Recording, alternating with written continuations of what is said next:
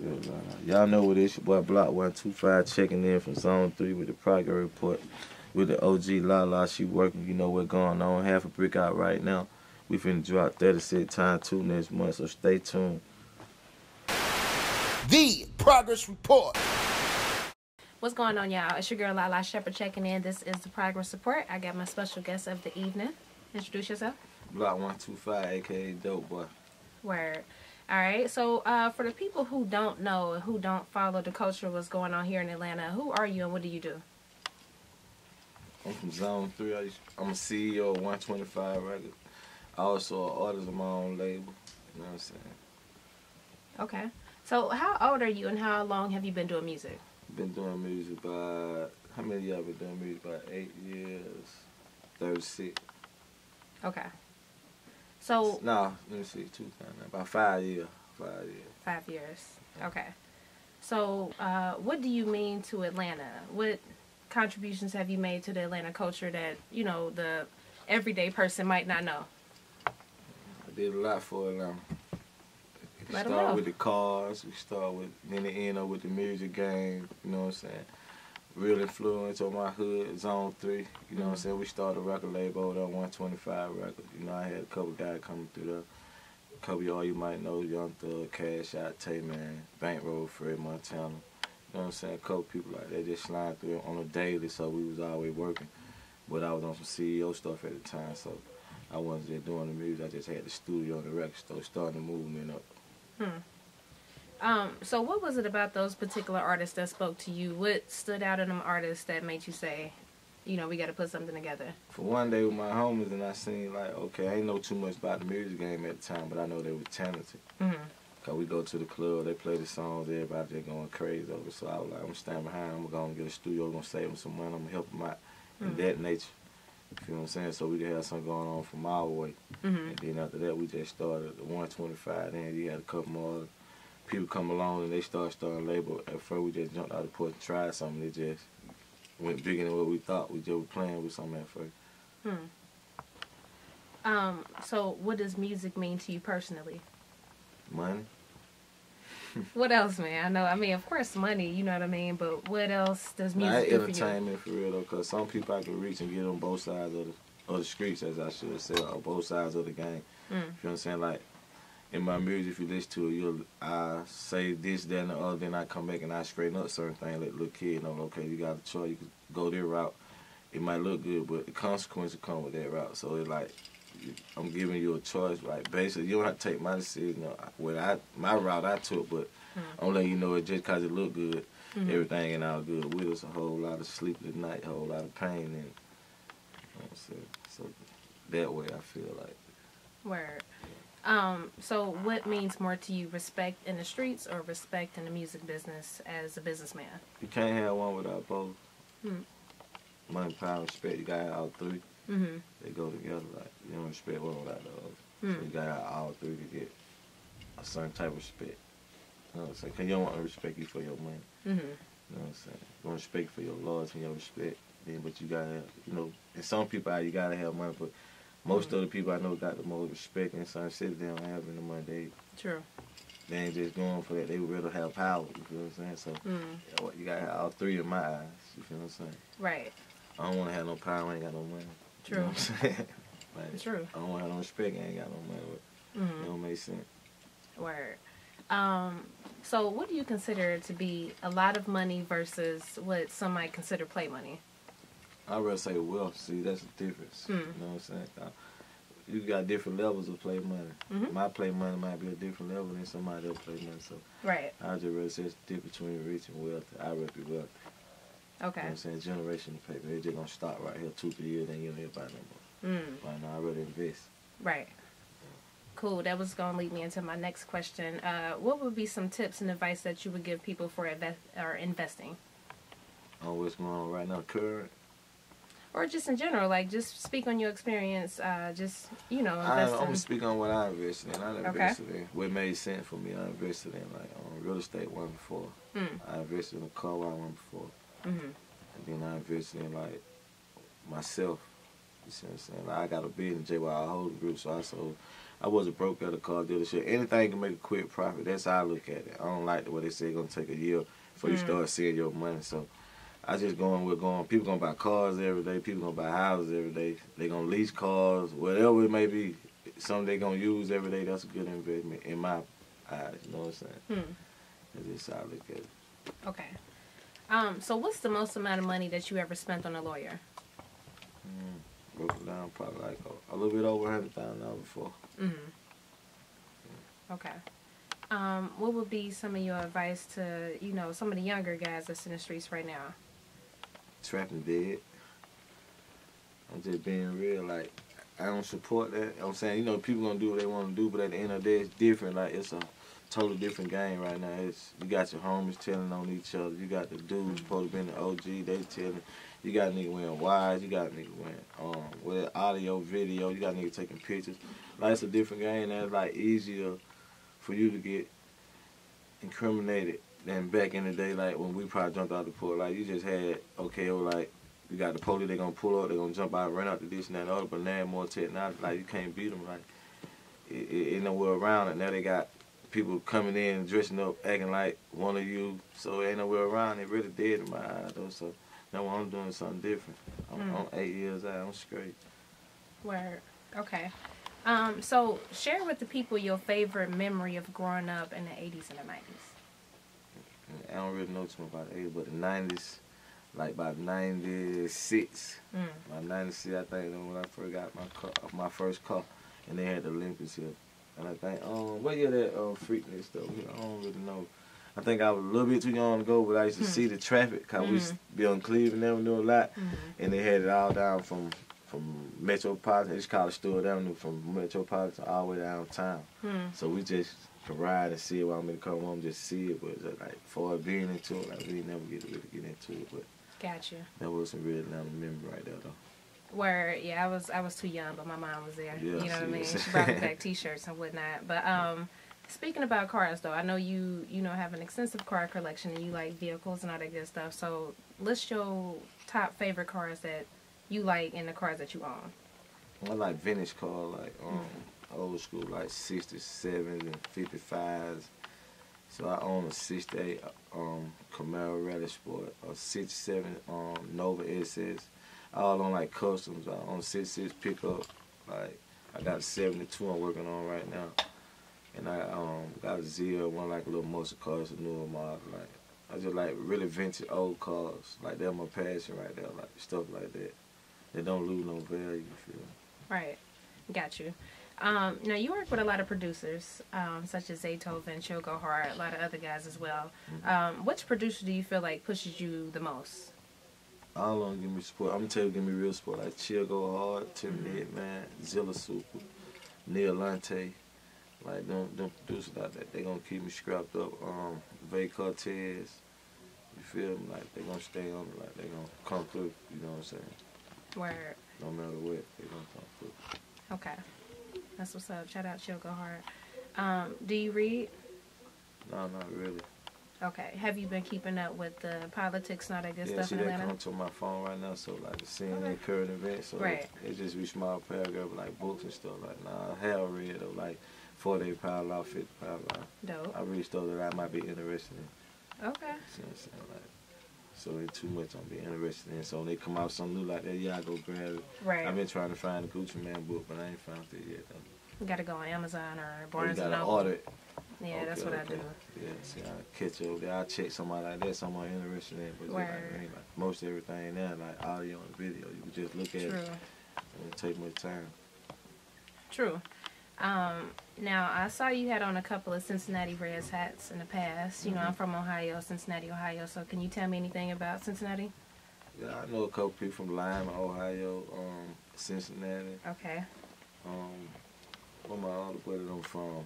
They my boy Ott them from up that way. So you know what I'm saying? That when I've been knowing about 5-6 years though. Him and Joe, they got the Blow music group, like them my homies. So yeah, I deal with a couple of them on some new stuff out that way. Dope. Yeah, Lime and Cincinnati. You know what I'm saying? Word. Now speak about drink. Do you drink? Yeah, I sip every now and then. Every now and then. Okay, cool. So, you know what I mean, in light of all the recent situation that's been going on, man, with Fredo, what type of thoughts go through your head, you know what I mean, when you drink? I ain't, like I said, I ain't indulging on that, and I ain't trying to say that to make it sound cool, because I drink.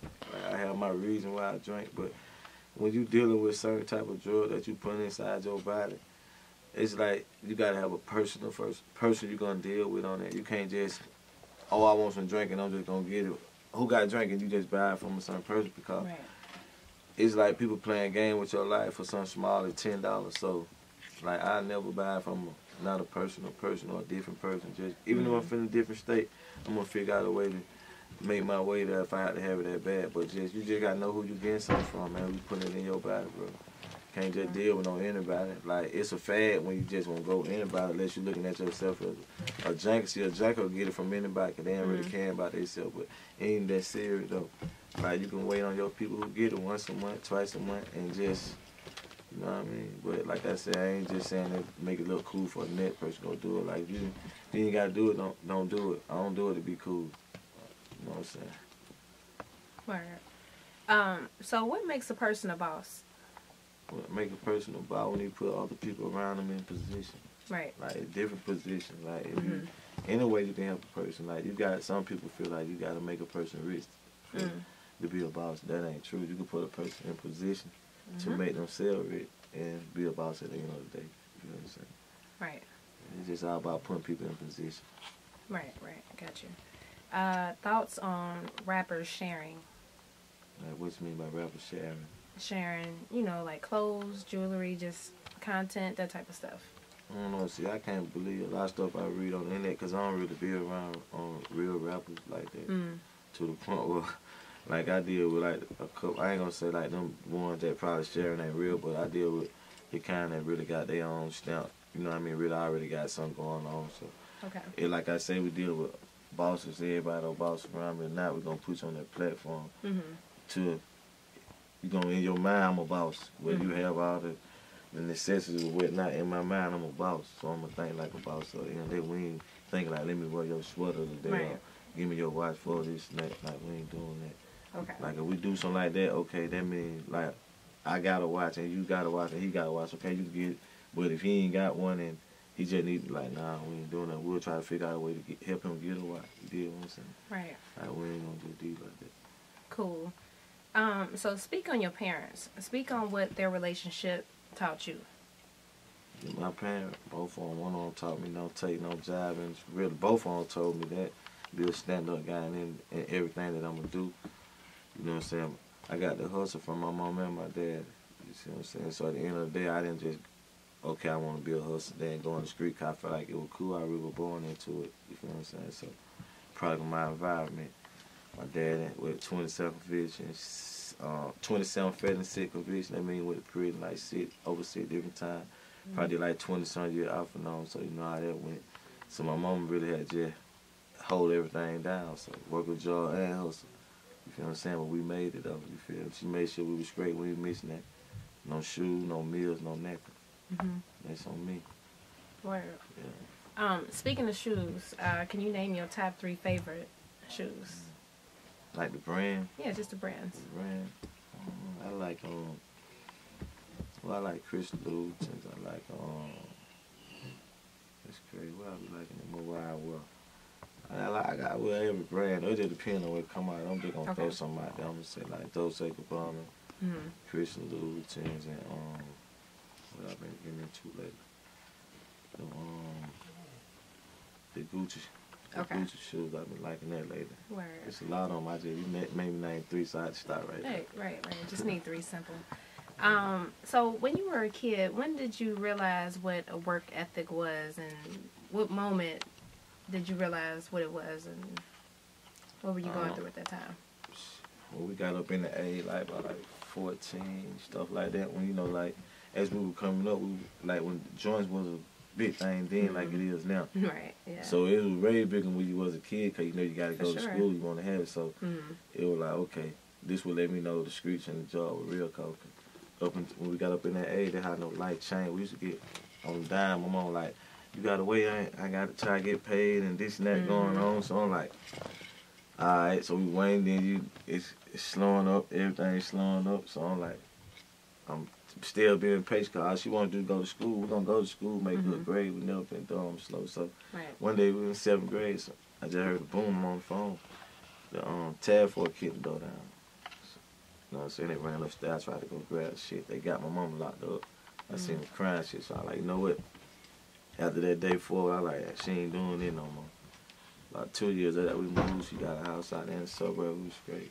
Word. And I took her from there. I couldn't see that. My dad, you know, you see daddy, I see him go to jail on the regular, so it was like, did with your mom, you like, hold up. Yeah. I got to step up. I already know the game. I've been around my whole life, so it's like, this shit that I got this. Yeah. One thing or one principle that your kids have taught you? My kids? What they stand on? Loyalty and principles. They stand on loyalty. They respect. Okay. You know what I'm saying? They love. They definitely taught me that. Because if it weren't for the kids, I'd be a different person. Before I had kids, I was a different person. You know what I'm saying? So they kind of like slow you down and make you respect and look at everything different. Because if I just don't go like whatever. Got you.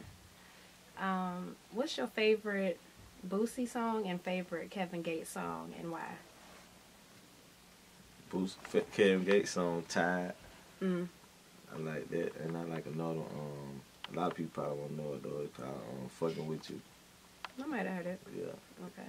Yeah, Boosie song. That Independent. Okay. That was, I got like real song, but I got named some that the mainstream. Yeah, they'll really know about. Right, He got some hard stuff that they probably want to listen to, because they'll hit on the radio. For sure. See, I really listen to the music, so I know the real shit. Likewise, yeah, I fuck with Boosie too. Yeah. Speaking of why it's important to know your history. You gotta know your history, like for us, like where from Atlanta history, or just for as part of Black history, period. Just period. You know, I think it's important to know both, but just speak on why it's important to know. I'm gonna tell you what the era I brought up in, right? On your history, we brought up in, like, when they started teaching us in school what the love and hate part, the white and black part. So, basically, it's still going on. That's important. You need to know that's still going on in certain states, such as Mississippi and etc. Because you see little boosters just went through that same thing. Right. I got a couple homeboys I really live there. They said it really going down like that in the woods. So, you just got to keep in your mind that hatred, that slavery, it's not abolished. It's just modern day now. They do it in different ways. Like, like they do it with the way they pay you as they work with the minimum wage. Then they do it with the prison system because you don't get paid nothing, and they just work you all day and they feed you. Like, you know, it's just modern day slavery now. So it still exists. So don't never get in your head and feel like, okay, then everything equal now. I don't know if it'll never get to that point. You know what I'm saying? That ain't. You know, I can't speak on such things. They get scared. Okay. You know, speak about the misconceptions about Atlanta and the people and the artists that it produces. What you mean misconceptions? Just speak on any misconception that you may think of, like when people think of Atlanta.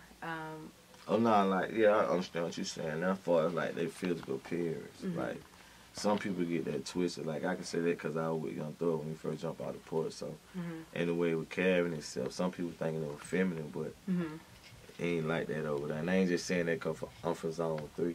Like, it ain't like that. And as you can see, once he started doing it, a lot of other people felt like it was okay to do it. At first, they didn't have the ball to do it. They were like, I don't know. So he took a chance and went out there. So now you see a whole, really most of the younger generation now is following his trend as far as the dress code. Right. You feel what I'm saying? At first they were big clothes, this now they was against it.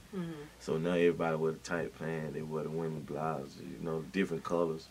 You know what I'm saying? Like, so, but don't get that twisted with their fashion. Like, on my end, like, I can't speak from where going past Turnerfield and up the P Street, but from Turnerfield, Zone 3, Old National, Simpson Road, Cleveland Avenue, John Boy Road, they ain't rocking like that. Where I met the, you know, before in the past, and he was a cool guy, real solid, so I don't have anything bad to say about that. That's just how he worked that movie, and it got him in position. Now everybody wishing like, damn, I should have did that. I won't think about it. Right. He had the ball to do it. You know what I'm saying? Like a Harvard student, it just finessed the way up. It worked. So speak about the role of a DJ. Why are they important to an artist's career? Because without a DJ, you won't be able to get your music spent in the club. And for some reason, they feel like you're not hot until your record getting played in the clubs.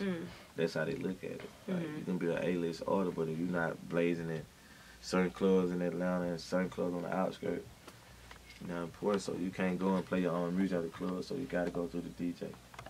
And then you got to have a decent sound. Cause just because you take them on a record and a few dollars don't mean, because it's just like a hustler. You give me some money, and I'm like, they product don't mean, I'm say, you got a few they gonna get that, they got bill to pay, so it's like, shit, yeah, it's my jewelry, my, you know. Then another thing, you got a couple DJs that done stood by a couple artists, put them in position, and then charge them no money like they tried to charge me, and then when they got in position, you know what I'm saying? Yeah. You feel me? So at the end of the day, but they are very important to the game, though. Like, for real, for real. The ones who do what they're supposed to do. Right. Speak on your relationship with Rick Ross. Rick Ross is a big homie. I met him, you know what I'm saying, for record me school that Future had a few years back. Really the first record I ever did called Out My Mind. It was produced by my boy Faye over there on Dead Records. So I got with them, we made the record. We just playing around with it, putting it in different clubs, because we going out every night. We campaign, we buying bottles, we cleaned up, we throwing money. So now we got a reason, we got a song to count. So now we promoting, we campaigning for a reason. Vice versa, going out every night buying bottles, kicking it and just leave like fuck it, we just hit the club. So now we get a record out. Every club we went into, they started playing it from here to Clayton County, like all the clubs, Nightlight, Libra, Chit Chat. It was City Light before Club the Core, then Crucial, like all the clubs, everybody started playing, so I started catching. So I started getting a lot of promotion for the record and everything. So we still ain't never shoot a video to this song, so some kind of way it got Rick Ross' attention. We had a show at the Libra on the Tuesday. Somebody was like, hey, Ross outside, he want to holler at you.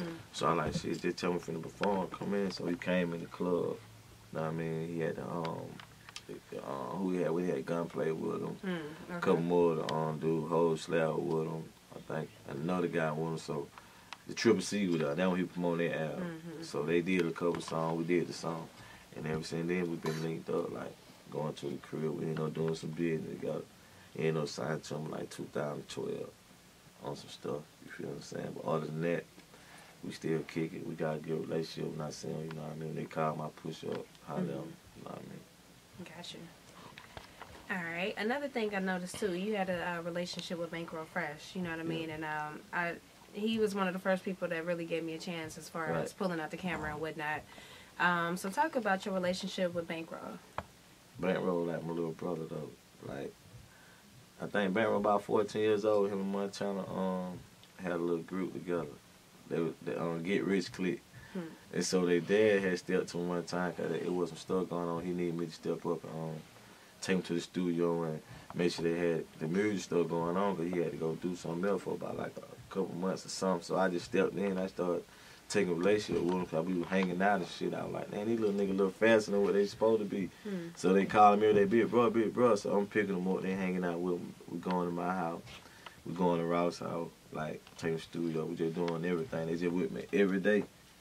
And so then he got up, he got about 16. Then he started hanging in the temp. So he started making little plays in the street. So he comes on like, this little nigga here, but he always been by that hustle. But he always been by that music too. Like he always like Gucci. You go all that old music he been around. Like, everybody love him. Yo, got it. He just one of them guys. Like he just. But at the time when the music started switching up in Atlanta, he kind of got frustrated. Like I ain't doing either that bubble guns. This shit ain't real. This ain't how Atlanta set up. The coach just had me reflect on that. Cause he like, they making no little bad, bro. They think a nigga on that booth, that sucker shit. Like, nah, man. They be cool, real nigga. She gonna come back through, just keep grinding. So he started grinding some more. He called a little rap. You know what I'm saying? Then, you know, Daddy, K. Rich always been behind him. Like, he been in the music game and sell well for. So I had pay work. Me and him did some business. So I'm on sell well for. They were for street money. So, but like we say, we all want each other to be their own boss. So he always gonna be, okay, this your dad, this your big bro. But you wanna go start your own company, street money. He started street money. And we didn't never get behind, be like, hey, freak, no, you probably should be saying this, should be saying that. No, you your own boss. Go out, your own brand, be your own brand. You feel what I'm saying? We don't handle nobody no good situation. You feel me? It's all love at the end of the day. You feel me? True. It's real. That was a real situation. Though. Have you got a chance to see his son since? Yeah. I seen that. I was just over there at the what the last thing was, that little Thanksgiving. Thanksgiving, that was like about a month ago. PJ, I was over there talking to him. I'm sitting down with his dad like 2 or 3 times. Seeing them mom, I keep in touch with who I need to keep in touch with. For sure. You know what I'm saying? All right. So lastly, just speak about the future of Block125 and what's coming up for you, man. You know what I mean? When I was doing my research, I was really impressed. I liked everything that I learned and heard about you. Real solid. So I really hope that, you know, you continue to elevate. But what's next for you? What's next? We got a beef this single up with me and Lalaa Savage, that dope by top. Then we got to drop the following record. Then we come next month with another project called 36 times 2 million Lalaa Savage. You know what I'm saying? We got some good producers on there. We got Southside 808, Chiller Soup. We're going to have Neo Lante on there. Timmy Hitman, Dave the King. We're going to have some nice little hitters on there. We just working. Putting the same energy into the music we put into the streets. Got Dope by Top video going big with Word Star and on their YouTube page. Trying to get Vivo. Then we're going to come more video, Big Bank Black, Joe Green, keyboard guy, the Kurt Bro. You know what I mean? Tommy Gun, we working. We just trying to match up the visual with the music right now. So we can put it in your car and on your TV, on your cell phone, wherever you at, we trying to be there. And so, you know what I'm saying? We need y'all to go to iTunes Music, Spotify, TuneCore, all that, Live Mixtape, Spin Reel, Traps and Trump. Every major platform we there have a brick out right now. Go support the movement, Dope Boy.